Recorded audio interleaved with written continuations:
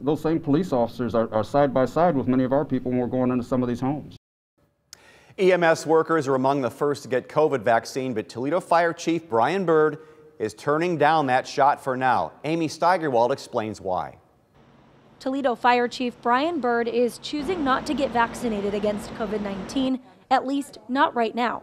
He's not hesitant about the vaccine itself, but says he's standing with others on the front lines who aren't allowed to get the shot just yet. I was scheduled to get my vaccine, but just like in the press release, I respectfully decline it until it's made available to our law enforcement personnel. Chief Byrd tells me he will not be getting the vaccine until it's available to police officers in Ohio. Right now, members of law enforcement are not included in the first round of shots under the State Department of Health guidelines. Many local police chiefs have expressed frustration with this decision, and Chief Byrd is hoping statements like his may force officials to reconsider.